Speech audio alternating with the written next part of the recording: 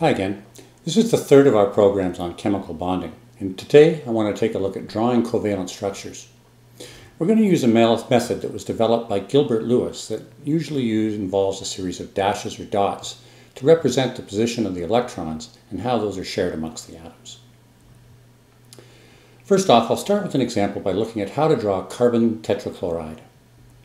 The first thing I need to do is determine the total number of valence electrons that I have available. To do this, I'll consult the periodic table. Carbon, from its location in the periodic table, has 4 electrons, and chlorine 7. Since there are 4 chlorines, 28 in total, that then gives me 32 total electrons in my diagram. Again, we're just looking at the valence electrons. I now draw what's called the skeletal structure. To do that, I place the atoms there's fewest of in the middle, and then the other atoms around the periphery. I begin by placing the electrons at the bonding sites, and I do that by placing them in pairs. So I place one pair at each site between the atoms. Those are called the bonding electrons. Now I take the remaining electrons and complete the octets of the atoms that are on the periphery or on the outside, but I can't exceed the 32 electron total. At this point, after placing all of the electrons, I've reached a total of 32.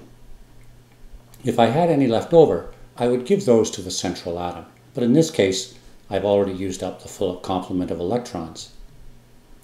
The next thing I'm going to do is to check the octets of all of the atoms.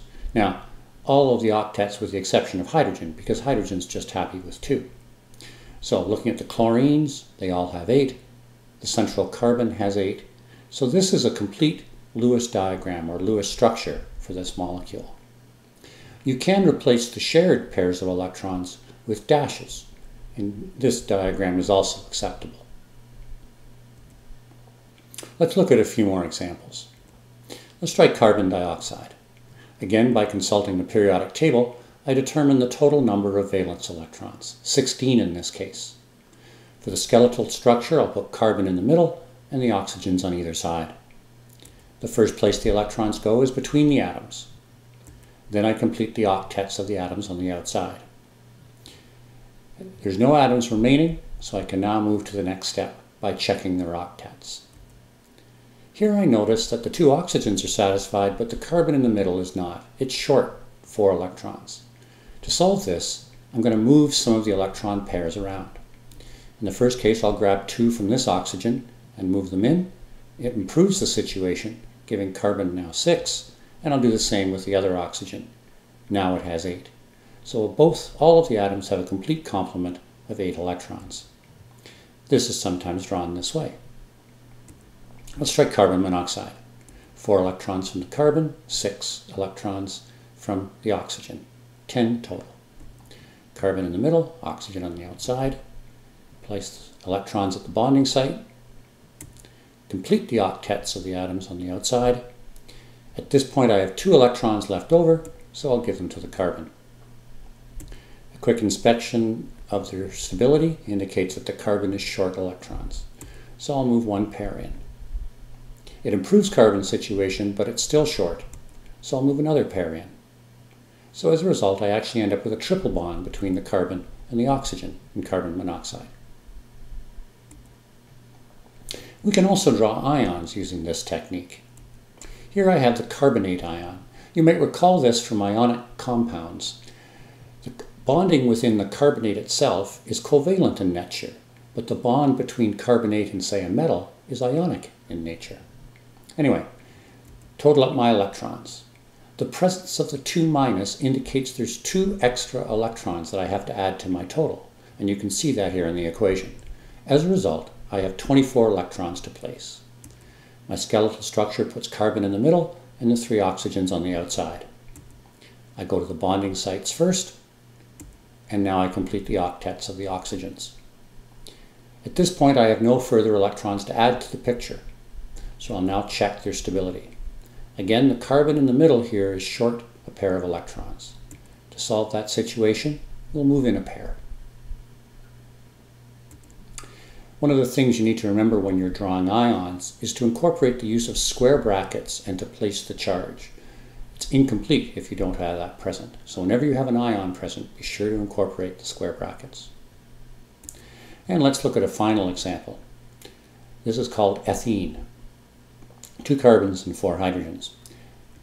I total up the electrons in much the same manner, with 12 electrons total, or 6 pairs. For the skeletal structure, I'll put 2 carbons in the middle and 4 equally spaced around on the periphery. I place electrons at the bonding sites.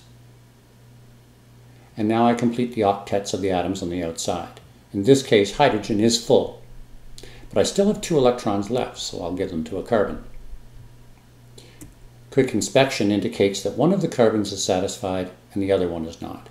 To remedy that situation, we'll create a double bond in there.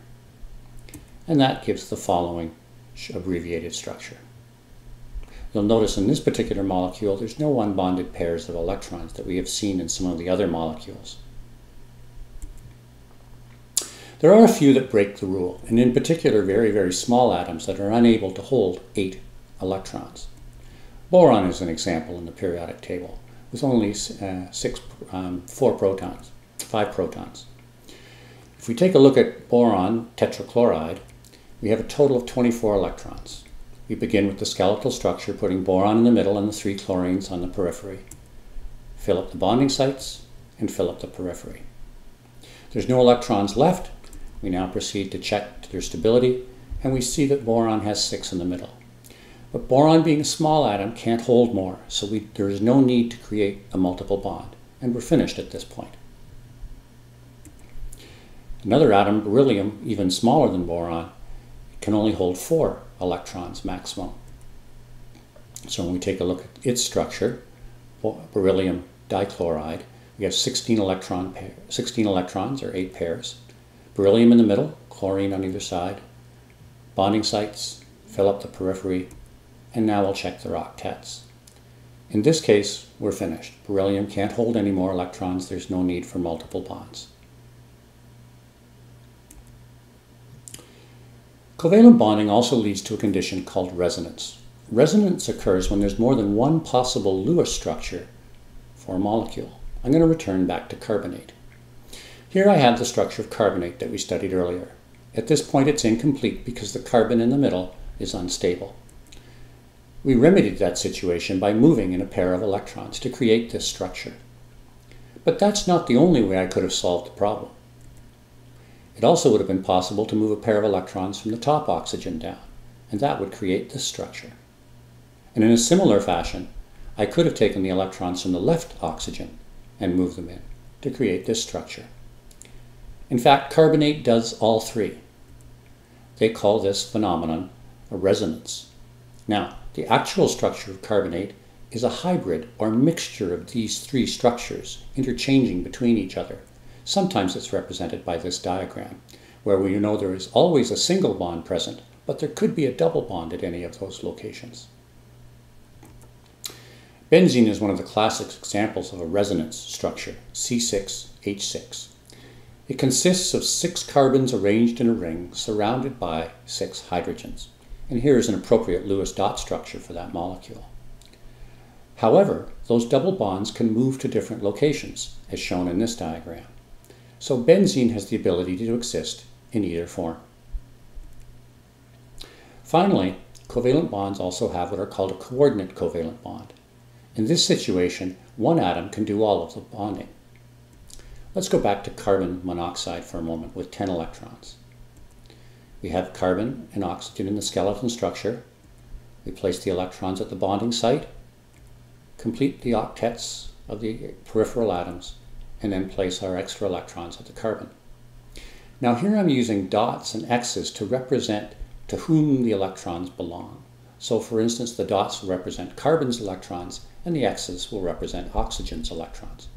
Electrons are truly interchangeable and identical to each other, but I'm just showing ownership here. So to solve carbon's dilemma, who's a bit short, we move a pair of electrons over to create bonding electrons between the carbon and the oxygen.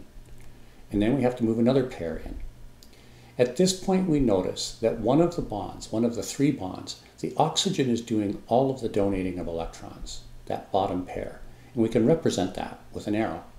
This bond, or this special bond, is called a coordinate covalent bond. We also can see it in the ammonium molecule.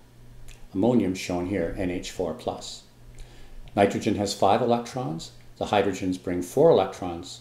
However, one of them is lost in electrons to give it a positive 1 charge. We'll start with the skeleton structure to place our 8 electrons, and here we see them. Now, again, you'll notice in the picture that 3 of the hydrogens share electrons, but the one at the top, the nitrogen, is doing all of the bonding, or providing both of the electrons. That's our coordinate covalent bond. A coordinate covalent bond is identical in strength and behavior to a covalent bond. You need to practice drawing these structures to become quite quick at doing them. I hope this helps, and please, if you have any questions, don't hesitate to ask.